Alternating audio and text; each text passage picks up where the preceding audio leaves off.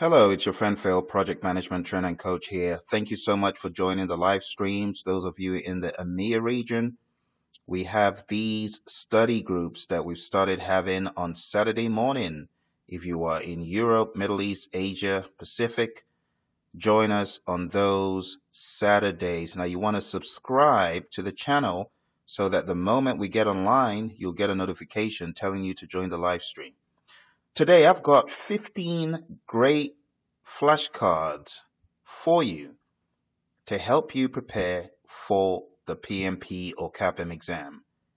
These revolve around outputs. Now, when I train this course, PMP exam prep camp for Praizion, I like dunking people straight in to what they get from each one of those 47 processes. You see, the exam is so situational that without you knowing what you get from each process, it could be very hard for you to even know where to start from with the questions. So the first thing that you should do when you get a bunch of questions is ask yourself, what exactly am I creating here? What am I getting from what I'm doing? And if you can decipher what's in it for you, what you're truly getting from each process, that's half of the battle. Because if you know what you're getting out, you can decipher what you're using by virtue of the tool or technique. So the purpose of these free flashcards is to get you to know what comes from each process. Okay, so how does it work? Here's a card. You can actually print these out and then you can cut them up and make them into a slide deck for yourself or a card deck for yourself and play with them. I'll show you how you can get the full 64 card deck for all of the outputs, because outputs are really recurring. They're not as many as 200 outputs, even as many as 100, but they look so many, don't they? They really do. So let's take a look. Accepted deliverables is an output of which process? That's the question you ask yourself. So you're looking at the flashcard, you ask yourself, what's the output? Can you guess? Do you remember? If you don't print them out and you keep them in PDF, you just swipe to the left and it will show you, or should I say to the right, and it will show you that it is validate scope. That's the process. Accepted deliverables is an output of validate scope. Here's another one for you. Activity attributes. Activity attributes is an output of what? Define activities. Let's go to another one. Activity duration estimates is an output of, you see, by the time you go through a ton of these, you'll very, very rapidly be able to identify what is going on in each process. And it's so important. It's so important. For those questions on the exam, you absolutely need to know what you're getting, the low-hanging fruit from each process, or maybe the high-hanging fruit. Maybe it's not as low-hanging. Things like the scope baseline on large projects, that's not low-hanging fruit. On a small project, perhaps a project charter could be very easy. But the bottom line is you need to know what you are getting from each one of the 47 processes. Here's one more. Not that one. BOEs. And speaking of BOEs, I hate to tell you this, but a lot of processes that give you stuff in the 5th edition is changing on the 6th. So those of you thinking, oh, I'll just make a conversion, it's going to be a relearning process. Why am I saying that? Because BOEs shows up in more than one place in the 6th edition. In the 5th edition, you only get them as an output of, can you answer that? Where do BOEs come from as an output in the 5th edition? The answer has to do with cost. Estimate costs.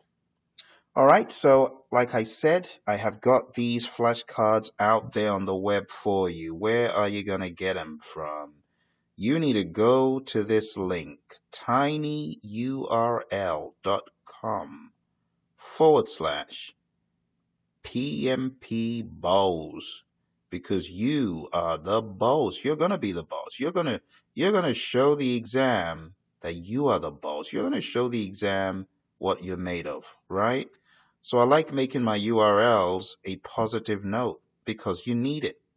If you're like me, getting into an exam like that, even though you know you can bring it, but still the exam kind of tries you, doesn't it? You got to be on your A game, know you're the boss. All right, enough said. So go to PMP Boss, and when you get there, download this deck, 15 cards, print them out. I'll show you how that looks.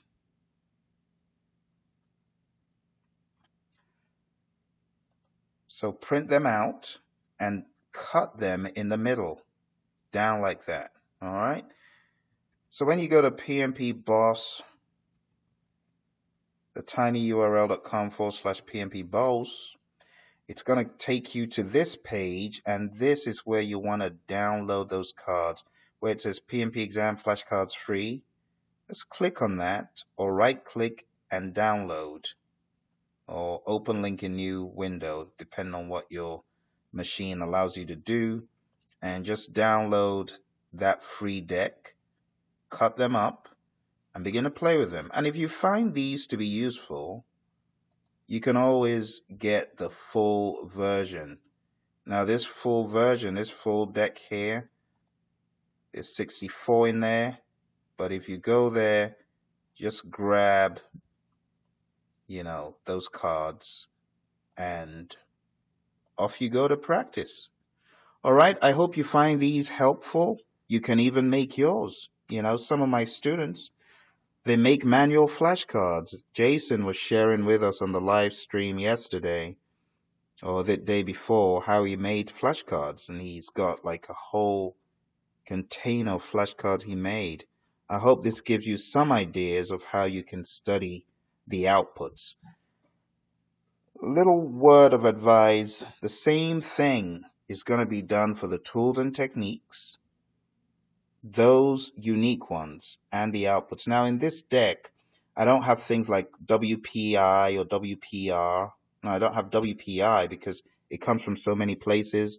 Work project management plan updates, all those ones that come from a ton of places. No, that's not my focus. My focus is on those unique outputs, because those are so important.